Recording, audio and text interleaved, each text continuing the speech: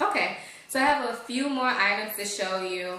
There are things that I don't think are totally necessary when you're first starting out. There are things that I probably didn't use when I first started out, but now that I've started using them, I cannot go without them. So I still wanted to show you these items just in case you were interested in getting a little bit deeper into into makeup. So the first one I'm going to show you is a face primer. So face primer is just used after a moisturizer, and basically it just helps form a barrier between your face and your foundation. So with that being said, it fills in your pores somewhat, which is what I use it for, and it can also control oil and make your foundation last longer. So the one that I like to recommend is actually the Monistat Chafing Gel Relief, powder gel. And this is not marketed as a face primer, but it is a silicone based product.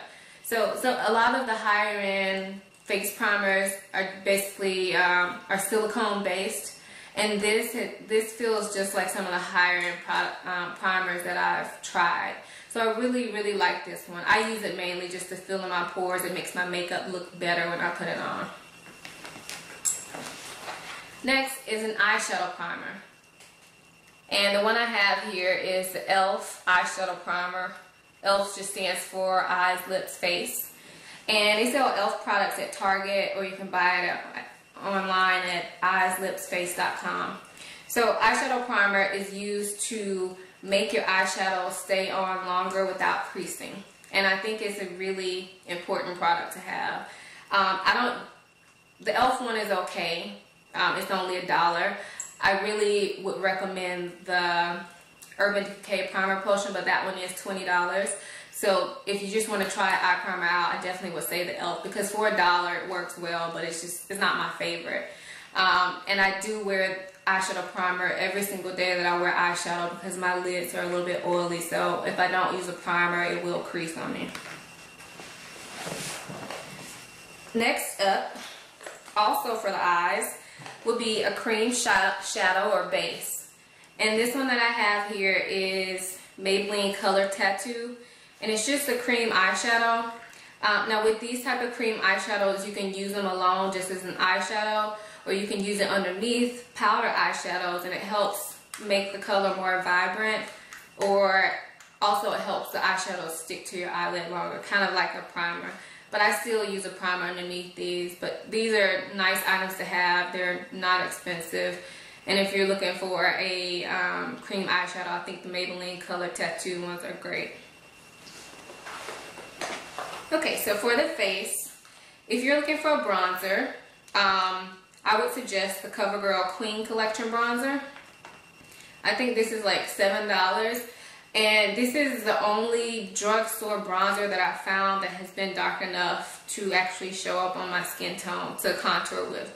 So I use this bronzer to contour here. I don't use it every day, but just to make my cheekbones stand out. So like I said, this is not something that you have to have. I just started wearing bronzer like a couple months ago.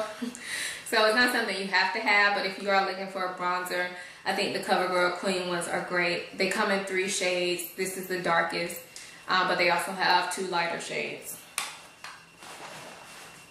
Also for the face, if you want to try a highlighting product, I do recommend this one by e.l.f. It's called Gotta Glow. And a highlighter is just put here to also help highlight your cheekbones.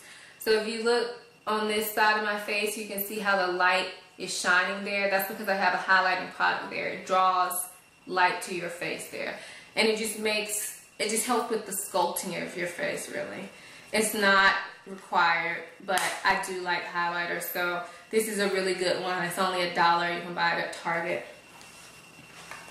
And then lastly, brushes. So brushes can be a little bit expensive, especially if you're going to MAC or somewhere like that.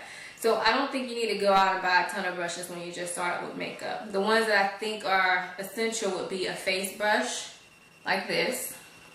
And the reason I recommend this one is because number one, it's by e.l.f. It's only $3.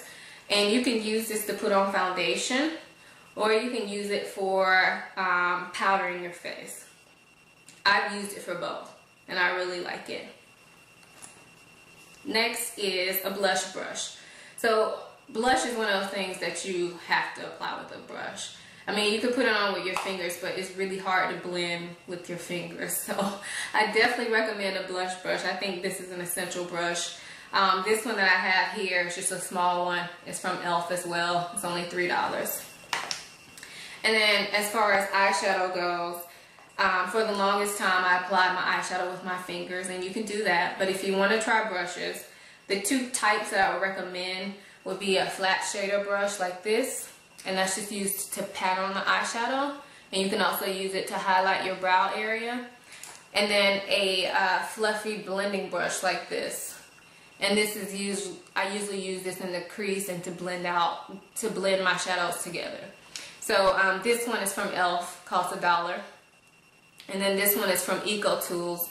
I'm not sure exactly how much this costs, but Eco Tools brushes can be found in the drugstore. They're eco-friendly and they're relatively cheap, so I really would suggest those brushes as well. So that's it for my starter makeup kit.